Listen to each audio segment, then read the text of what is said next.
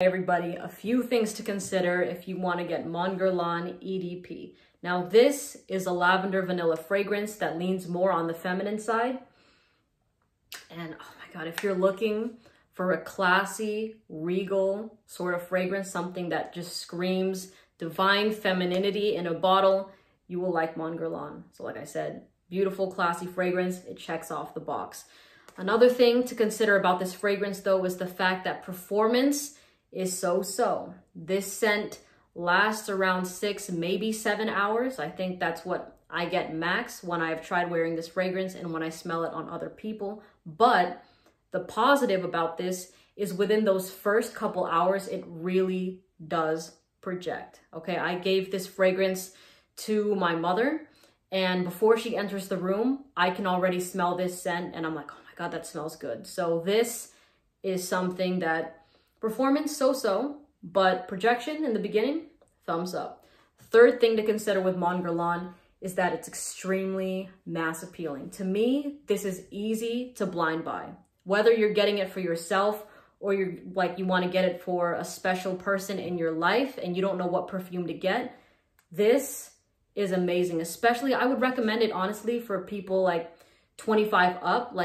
I associate this with my mother, but by no means is this a mature woman sort of smell. Okay, this doesn't smell like something you would smell on all like 40 to 50-year-olds out there, but it has this sort of classiness and this sort of like experience to it where it's like, okay, yeah, that is a woman that has got her shit done. She has everything handled. You know what I mean? It's like, it's a big girl type of fragrance, if you will. So this one, really great blind buy. Easy to like, super mass appealing. Fourth thing to consider, which is basically sort of what I said just now, but compliment factor is very, very high with this fragrance. There has not been a single person that I know that has smelled this that has hated this fragrance at all. Now I know there's people out there that do. That's just how it goes when you're talking about something as subjective as perfumes. But for the most part, this scent knocks it out of the park like 99.9% of the time.